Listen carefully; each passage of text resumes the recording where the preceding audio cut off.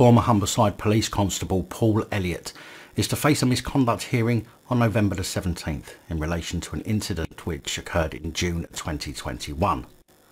It is alleged that on June the 29th, 2021, whilst in a bar in Sheffield, PC Elliott obtained more than one free pint of Heineken and a promotional offer by submitting false names and false email addresses in order to qualify for more free pints.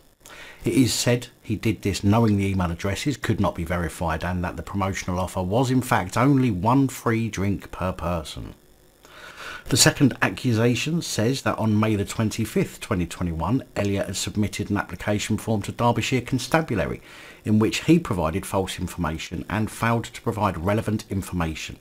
It said that he failed to disclose details of a speeding offence on October the 23rd, 2020, following which he was required to attend a speeding course.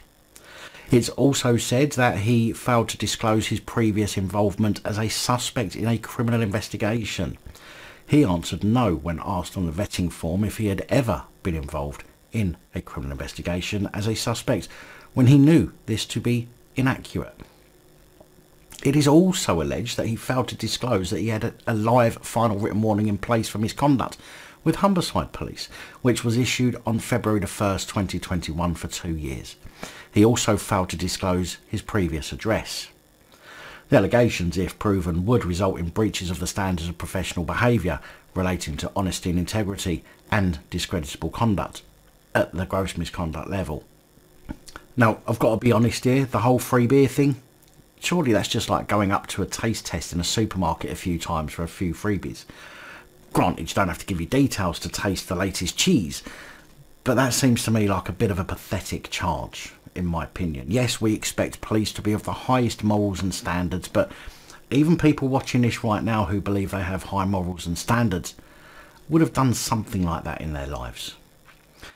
The lies on work applications, I'm 100% with the police on that, because we can't be having liars in the police, but a few free beers? I mean, come on. Personally, I think this is being used as, these are cannon fodder. These spurious, I would suggest, charge.